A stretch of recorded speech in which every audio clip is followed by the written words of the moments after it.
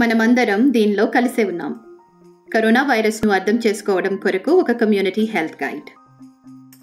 Corona virus అంటే ఏమిటి? 2019 novel corona virus గతంలో కనుగొనబడిన ఒక వినూత్న శ్వాసకోశ ప్రభావిత వైరస్. ఇది కరోనా వైరస్ అని పిలువబడే వంశానికి చెందిన ఒక వైరస్. కరోనా వైరస్ ఎలా వ్యాప్తి చెందుతుంది? కరోనా సోకిన వ్యక్తి దగ్గినప్పుడు మరియు తుమ్మినప్పుడు వచ్చే తుంపర్ల ద్వారా ఇది వ్యాప్తి చెందుతుంది.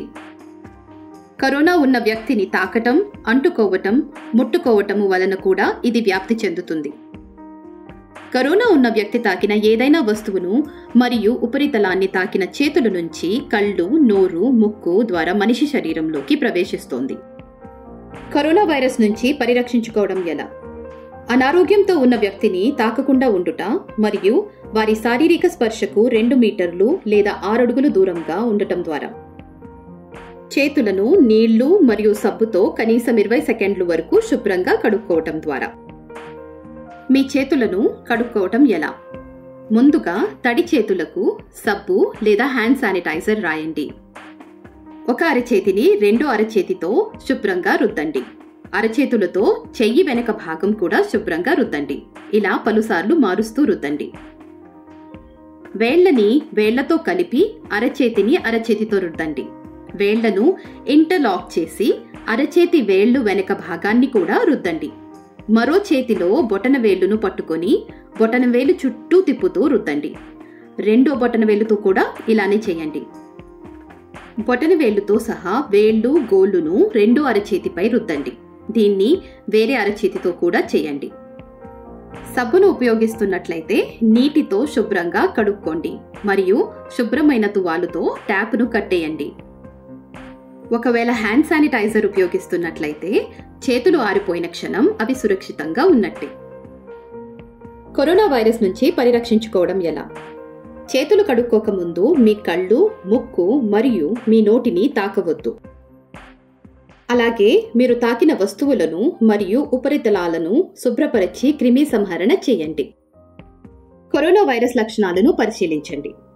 కరోనా వైరస్ ఉన్న రోగులు జ్వరం, దగ్గు మరియు శ్వాసలోపం, ఆయాసం వంటి తేలికపాటి లక్షణాల నుండి తీవ్రమైన శ్వాసకోశ అనారోగ్యంతో బాధపడుతూ ఉంటారు. దీని లక్షణాలు వైరస్కు గురైన 2 నుండి 14 రోజుల తర్వాత కనిపిస్తాయి. మీకు ఈ క్రింది లక్షణాలలో 1 లేదా అంతకంటే ఎక్కువ లక్షణాలు ఉన్నట్లయితే వెంటనే వైద్యులను సంప్రదించండి. ఊపిరి తీసుకోవటంలో ఇబ్బంది, ఛాతీ భాగంలో నొప్పి లేదా ఒత్తిడి, గందరగోళం లేదా మేల్కోవడంలో ఇబ్బంది, నీలి రంగులో మారుతున్న ముఖం లేదా పెదవులు మరియు తీవ్ర జ్వరం. సామాజిక దూరం ఏం చేస్తుంది? ఇది గొలుసును విచ్ఛిన్నం చేస్తుంది. మీకు మరియు ఇతరులకు మధ్య ఎంత ఎక్కువ దూరం ఉంటే వైరస్ వ్యాప్తి చెందడం అంత కష్టం. ఇది వ్యాప్తి యొక్క వేగాన్ని మరియు పరిధిని తగ్గిస్తుంది. నివారణ ప్రభావవంతంగా ఉంటుందా? మునుపటి మహమ్మారిల నుండి నేర్చుకున్నది ఏంటంటే ముందస్తుగా మరియు వేగంగా సామాజిక దూరాన్ని అమలు చేయగలిగితే సంక్రమణ వ్యాప్తిని గణనీయంగా తగ్గించవచ్చు మరియు మరణాల రేటును కూడా తగ్గించవచ్చు. దీని లక్ష్యం వక్రతను చదును చేయటం మరియు కేసుల మొత్తాన్ని నిరంతరం తగ్గించడం. ఐసోలేషన్ అనగా ఒంటరి గృహ పరిమితం, క్వారంటైన్ మరియు సామాజిక దూరం అంటే ఏమిటి? ఒంటరి గృహ పరిమితం. ఒంటరిగా గృహానికి పరిమితం అవ్వటం ద్వారా వ్యాధి ఒకరి నుంచి మరొకరికి సోకకుండా చేయవచ్చు. క్వారంటైన్.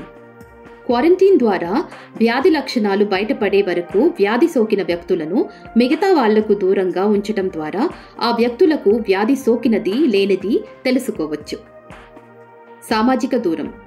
సామాజిక దూరం పాటించటం వల్ల వ్యాధి ఒకరి నుంచి ఒకరికి రాకుండా అరికట్టవచ్చు. నేను ఆరోగ్యంగానే ఉన్నాను, నేనెందుకు పట్టించుకోవాలి?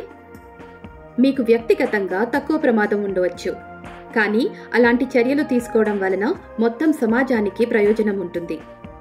ఆరోగ్యంగా ఉన్న వ్యక్తి లేదా వ్యాధి లక్షణాలు లేని వ్యక్తి కూడా వ్యాధిని ఒకరి నుంచి ఒకరికి వ్యాప్తి చేయవచ్చును. తన తల్లిదండ్రులు, పిల్లలు, పొరుగువారు మరియు బస్సులో ప్రయాణించే వ్యక్తులతో సహా. అందుకే ఈ మహమ్మారి వ్యవధిని తగ్గించడంలో ప్రతి ఒక్కరూ బాధ్యత వహించాలి.